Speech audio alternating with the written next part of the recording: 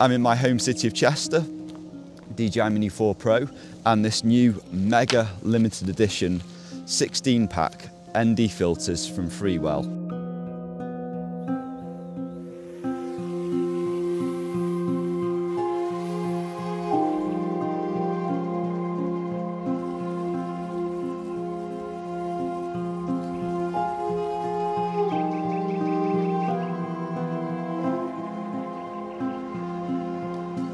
In the past, I bought the all-day pack from Freewell for my Mini 3 Pro, and you can see how scratched up this pack is. I did use it a lot, and I paid for this with my own money. Now, Freewell have taken pity on me with my low subscriber count. They did send me this pack. I don't think they've watched my recent videos though, because they're probably regretting now sending me this. I am gonna have a section in today's video where I'm gonna say, okay, Freewell marketing guys, I want you guys to just hide behind the sofa. If you notice here, there's a gap here where you can put there's actually two empty spaces. So you can put your normal case that goes around the camera on the Mini 4 Pro here, and this still closes. On my previous case, the Mini 3 Pro, I couldn't do that. It's quite handy with these propeller protectors from DJI that it's got a flat surface here. So if you're putting it on a tripod, it's very easy. All you need is a bit of electrical tape. Load this up centrally so we get it down on the path. I'll look this way. Oh, look at that. It does look beautiful with the mist filter on, but let's take it off, see the difference. That's with the filter off.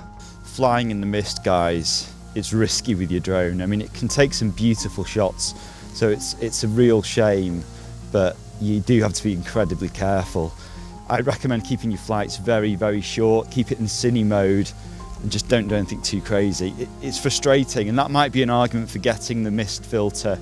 If you want to capture those dreamy shots, you can do it when there isn't mist and have that kind of effect. As you guys that follow me will know, I've been getting into blue hour filming quite a lot, and this is meant to give it more of a blooming effect. So it'd be fascinating to see what effects I can get. I did try it before doing some sunset shots. You know, when the drone's flying, it's hard to be accurate to go from filter to no filter, but I tried the best I could, get a quick shot, took it down and then took the filter off. But I'm going to do it now on the tripod, and then I can be very quick going from one to without. Okay, so this is without any ND filter on at all, and then I'm going to put the mist filter on, see if we get a bit of a mist, more of a mist effect with those lights.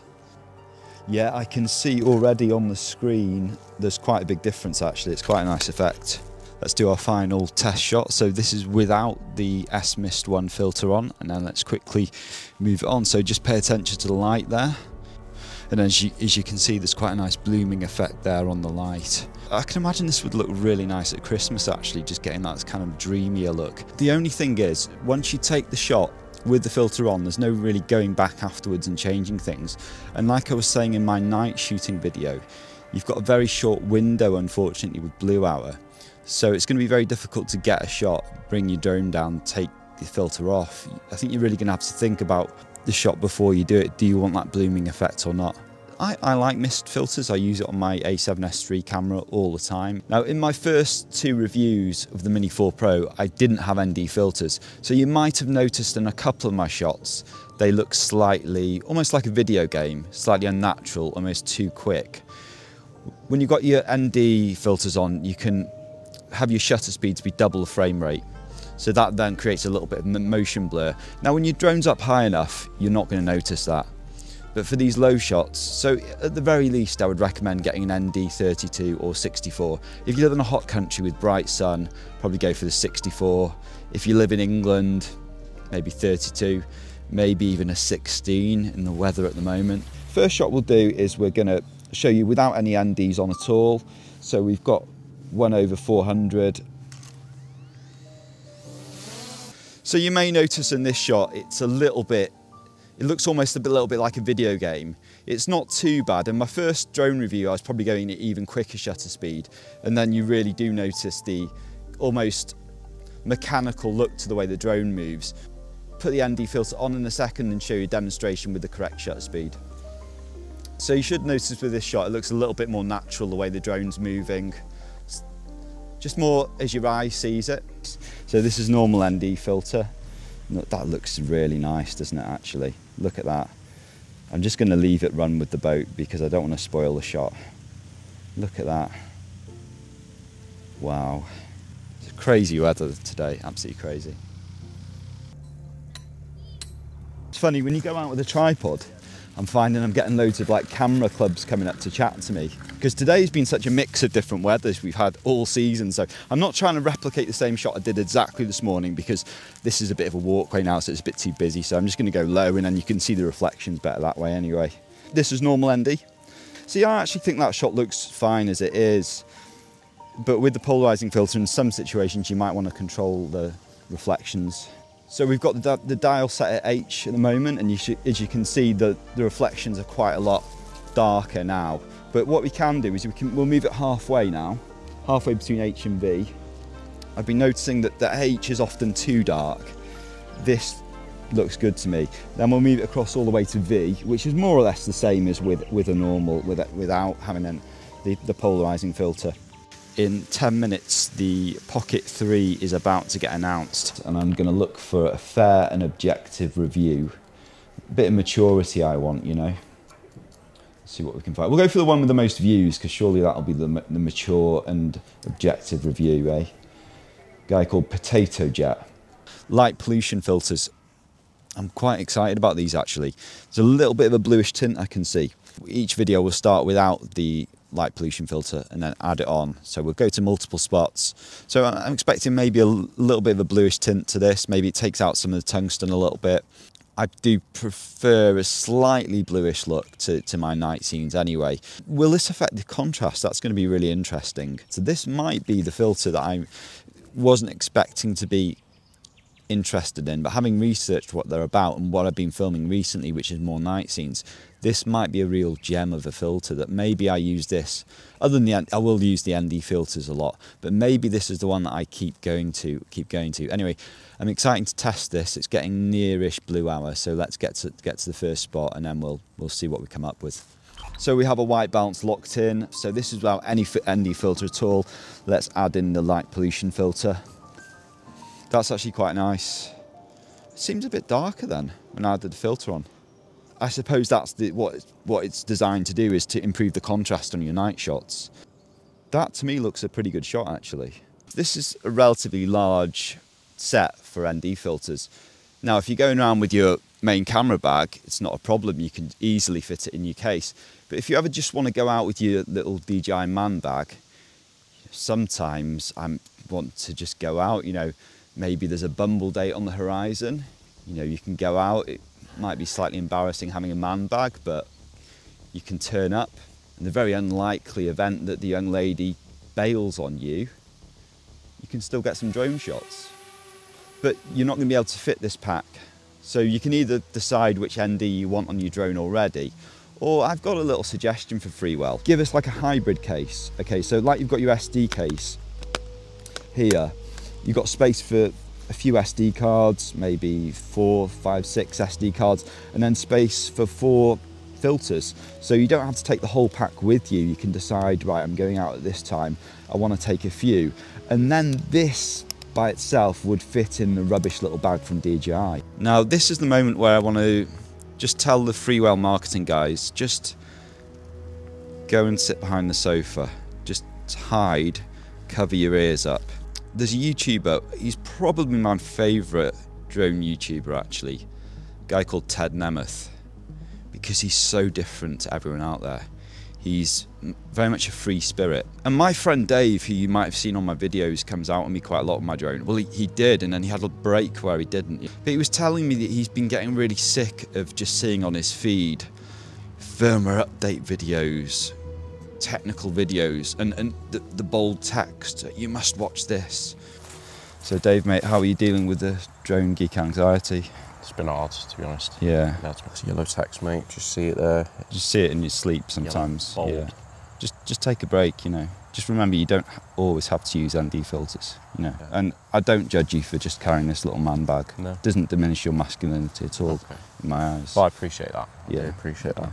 If you reach a point where the technical guys with the firmware update videos talking too much about filters, if they're starting to do your head in, if they're giving you nightmares, must watch, is it safe? Drone nerds can be nasty creatures. I was bitten once by one.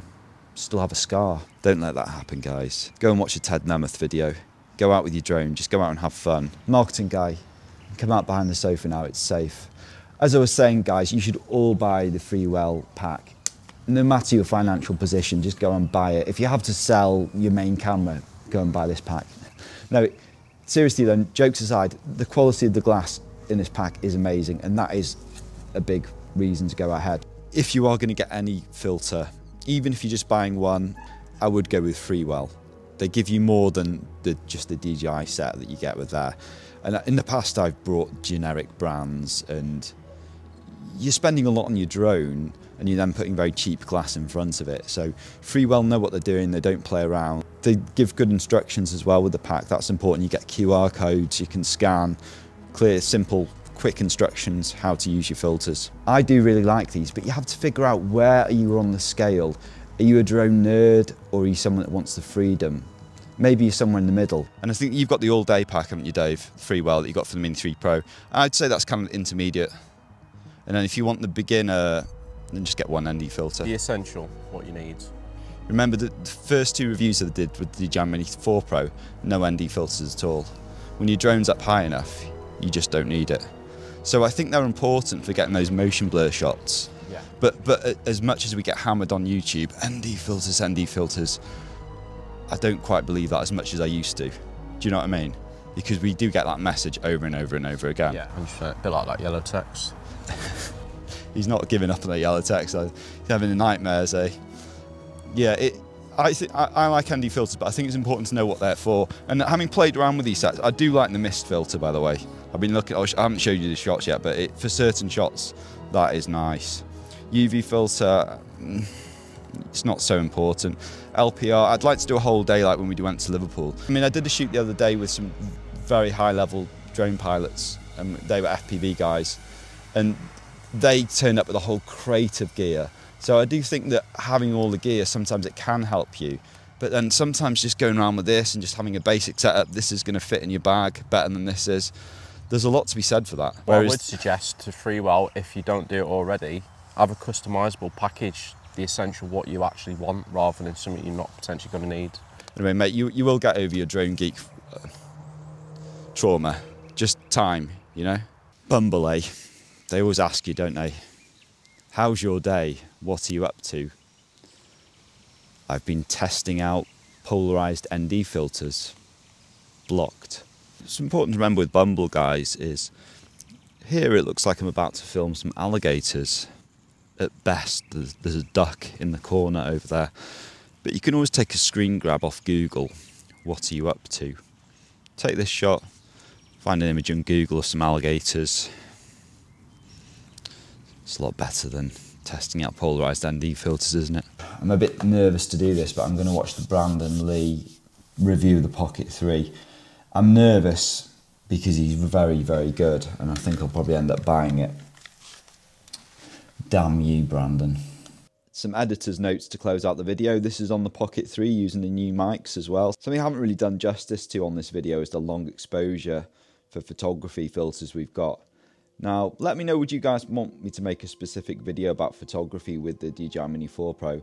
I have got a drone filmmaking channel, but I've been meeting quite a lot of photographers, and I think this is a hybrid set. I haven't really also spoken so far about the value of this pack. You know, it's $149.99. It's quite a big saving. After I recorded that scene with Dave, he asked me how much the pack cost, and I told him, and he was, you know, wow, for the amount of filters you get, that is pretty good value. And it's also, you know, it's limited edition, so I'm sure you will be able to buy them in future individually. Will you get them at this price? I'm not sure. And Dave's idea about a custom pack, I really like that. You know, I would like a filmmaking set, a hybrid set, a photography set, but the cost of customizing might put the price up. So if you want to grab this at the price it is now, at least you know where you stand with it. I haven't really done justice to the CPL filters, I think, in the tests I've done so far.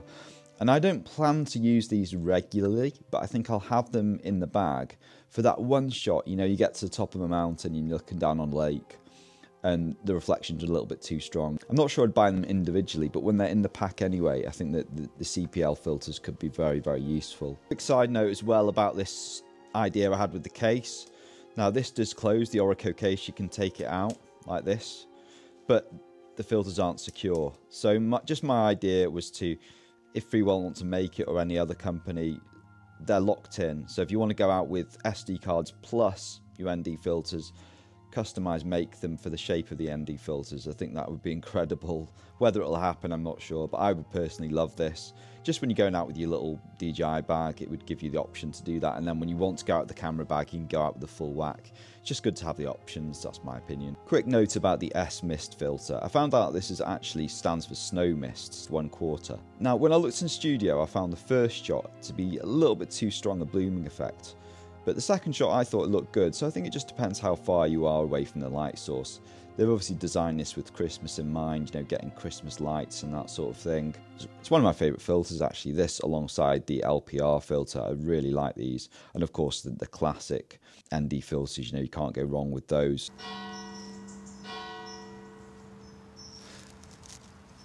I don't mind being interrupted by the bell sound, it's kind of nice, it adds something to the end of my videos.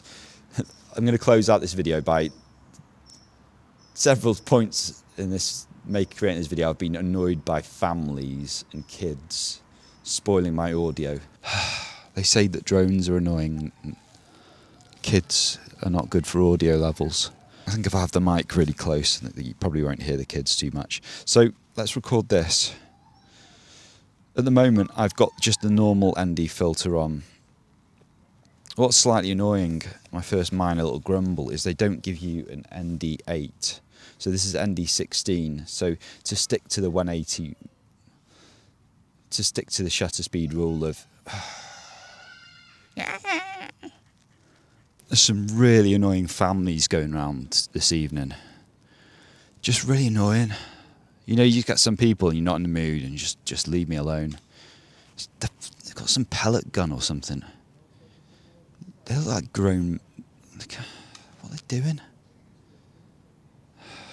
Honestly. So we're getting quite dark now, just to give you a different lighting effect. Possibly, yeah. I mean, I'm going to keep it... I saw this spot and I was tempted to start the review here. The Freewell limited edition mega pack on my throne. Would have been a bit ridiculous, wouldn't it?